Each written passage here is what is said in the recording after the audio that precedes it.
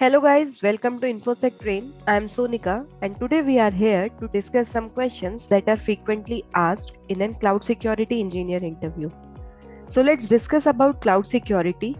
As you all know, cloud security is one of the most rapidly growing areas of cybersecurity. All of the strategies, technologies and practices used to secure and protect data and applications hosted in the cloud is cloud security.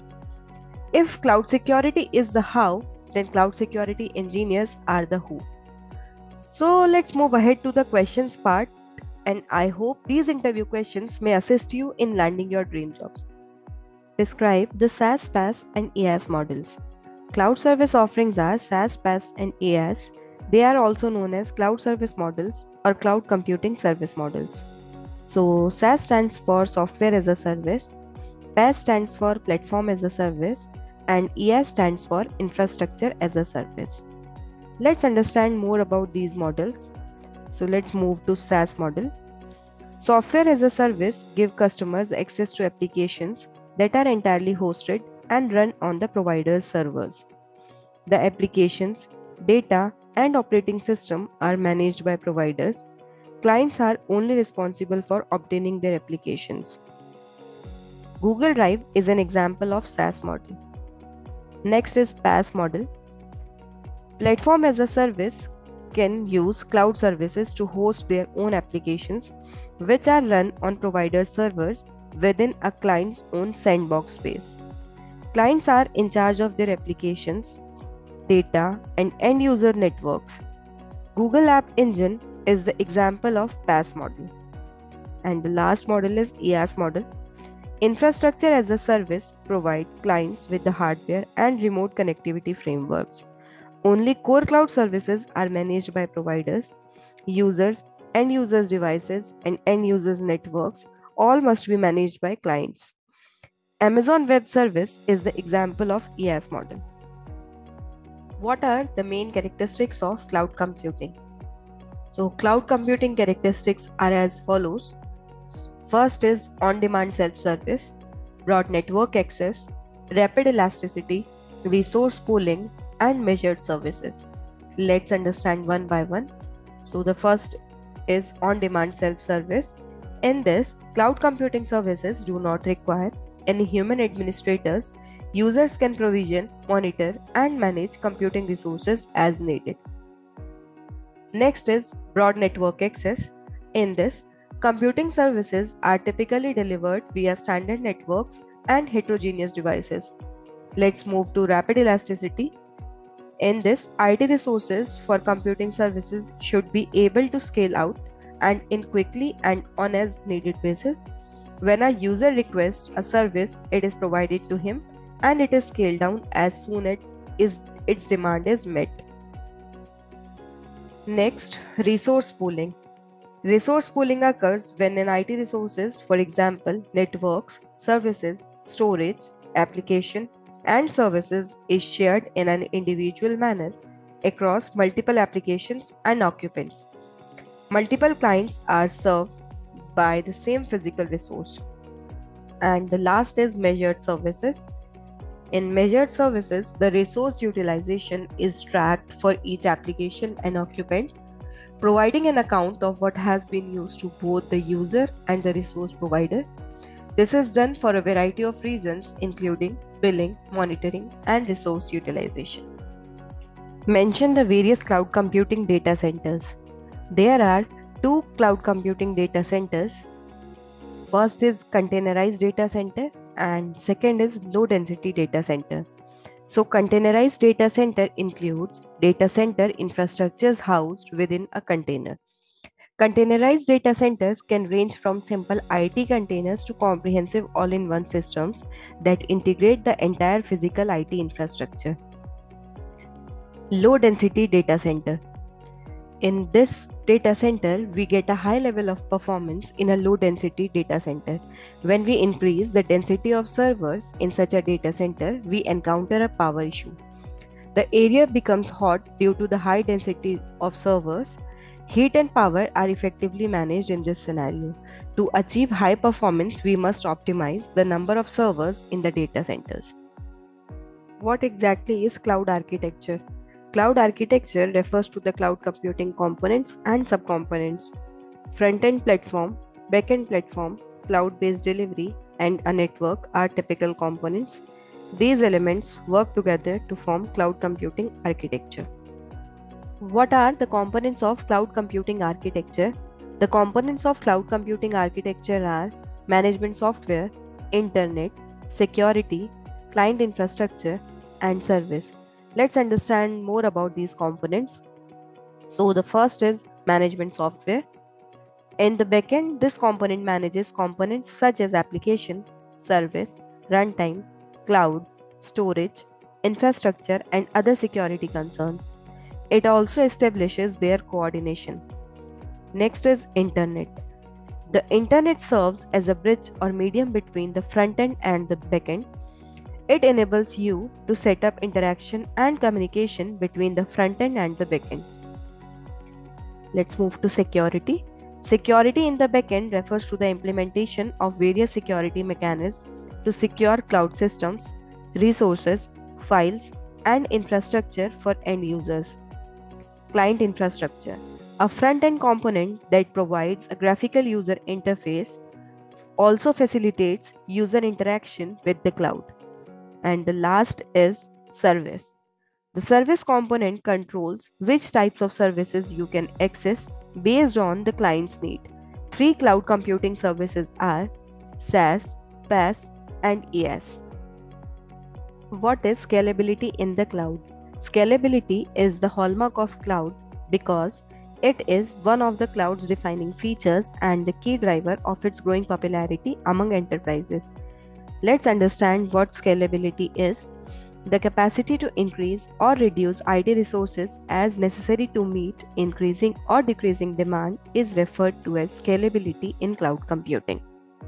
What are the various levels that make up cloud architecture? There are 5 levels in the cloud architecture which are as follows. So the first level is cloud controller, second is storage controller, third one is node controller, fourth is cluster controller, and the last one is walrus. So the cloud controller is the primary controller component in charge of managing the entire system. It serves as the primary point of access to the cloud for all the users and administrators. Storage controller is the Eucalyptus storage service that is implemented in the cloud interface.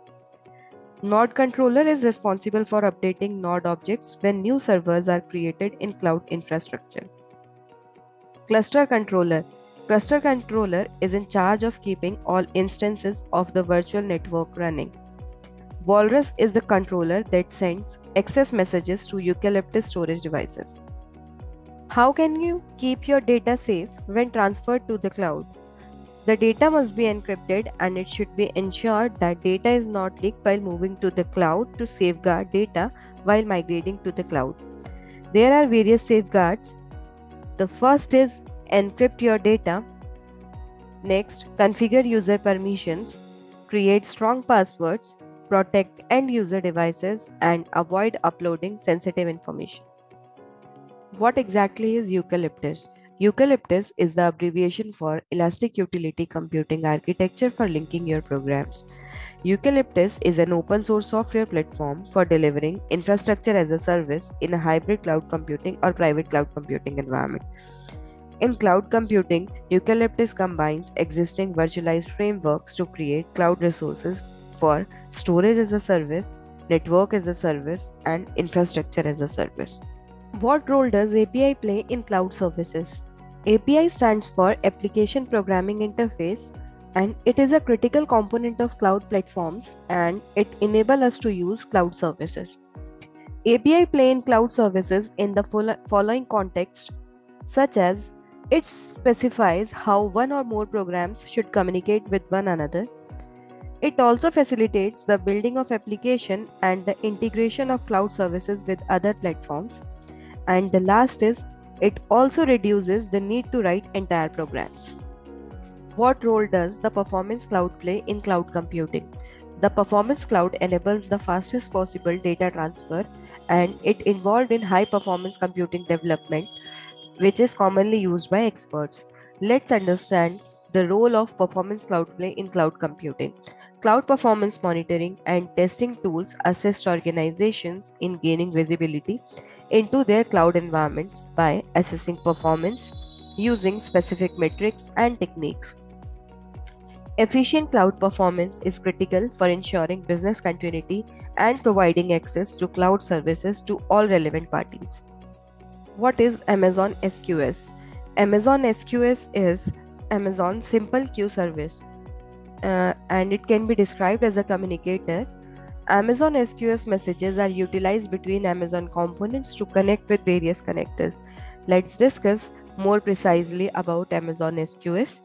So, Amazon SQS is a dependable and high performance solution that provides queues to support message transactions between applications or among application components. This tool automates the communication aspects of software development, freeing up developers' time to focus on programming. What role does buffer play in Amazon Web Service? A buffer is used to improve system efficiency in traffic or load, or buffer assists in the coordination of several components. The buffer maintains the harmony between those components while also causing them to work at the same speed to complete the operation faster. What exactly is a systems integrator? A systems integrator in cloud computing is a person or firm who specialize in compacting component subsystem. So let's understand what exactly systems integrator is. A systems integrator is a person or a company who creates computing subsystems for clients by combining hardware, software, networking, and storage products from various vendors. A systems integrator can help a business align cheaper, pre-configured components and commercial off-the-shelf software to meet key business objectives. Define geo-targeting in CloudFront. Geo-targeting enables organizations to show personalized information, and it helps in producing customized content. Let's understand geo-targeting in CloudFront. By using Amazon CloudFront, we can detect the country from where end users are requesting our content. This information can be passed to our origin server by Amazon CloudFront. Based on different countries, we can generate different content for different versions of the same content. In this way, we are able to target our end users based on their geographical locations. What stages are involved in implementing a CloudFormation solution? Following are the steps. Step 1. Pick a template. Step 2. Make sure you have prepared any required items for the stack. Step 3. Create the stack. Step 4. Monitor the progress of stack creation. Fifth step, use your stack resources, and the last is cleanup. So let's understand more about these steps.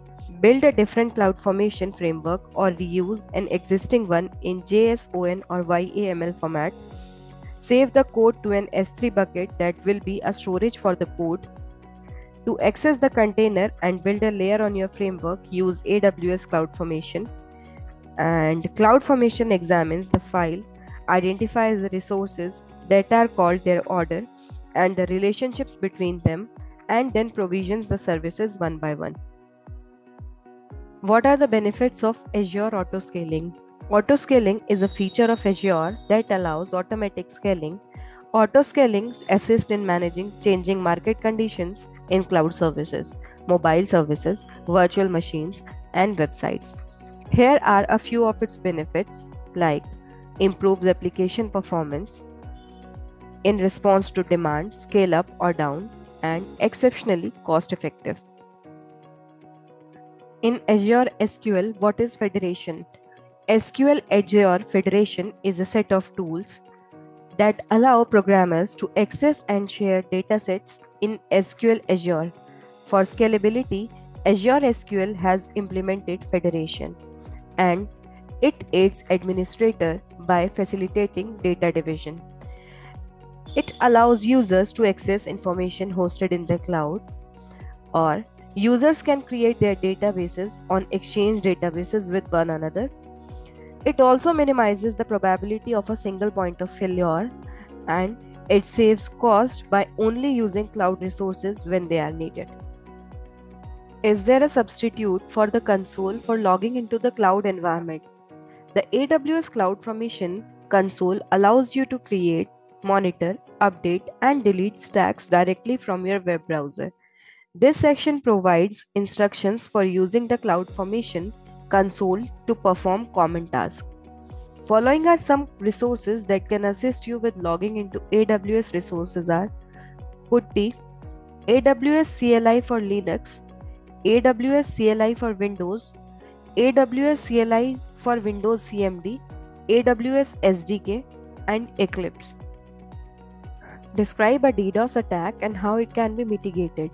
A distributed denial of service attack on a website or device occurs when a malicious attacker sends a flood of traffic from a single or multiple sources. Let's understand how it can be mitigated. DDoS is a type of cyber attack in which the offender visits a website and creates several sessions to prevent authorized customers from using the service.